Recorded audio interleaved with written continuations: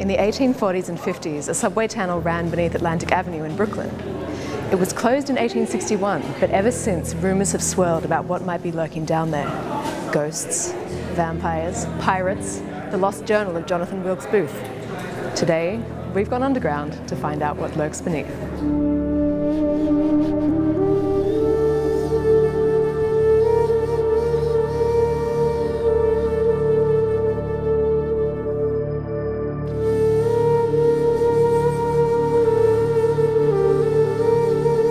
With me is Bob Diamond, who discovered the tunnel in 1981.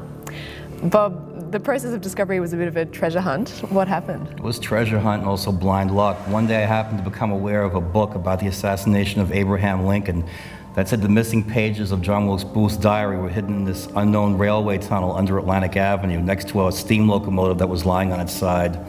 And then I happened to go and find a newspaper article from 1911 that had some engineering drawings in it and some hints as to where to find the rest of them.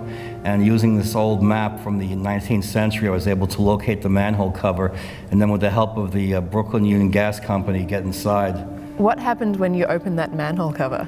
Well, originally when you picked up that manhole cover, there was just a 3-foot drop with dirt underneath.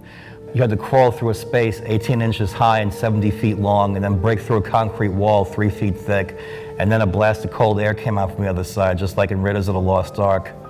While our tour didn't unveil any ghosts, pirates, or the long-lost journal pages of Abraham Lincoln's assassin...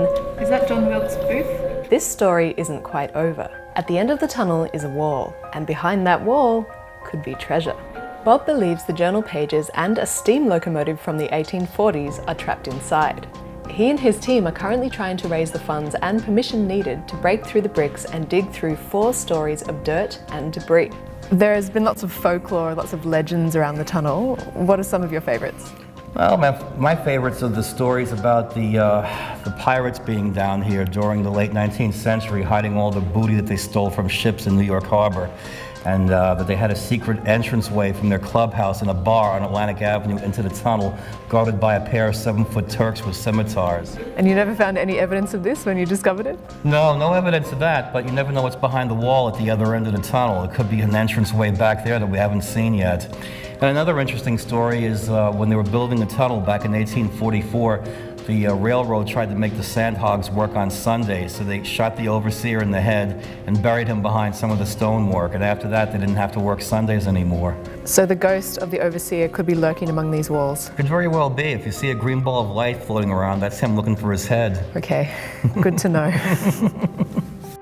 In the meantime, the far-fetched folklore is enough to bring hundreds of visitors down the manhole and into the tunnel each month for a glimpse of the past. We're back out into the light, thus concluding our tour of the subterranean tomb of ghost stories known as Atlantic Avenue. I'm Morton, and you've been watching Rocketboom.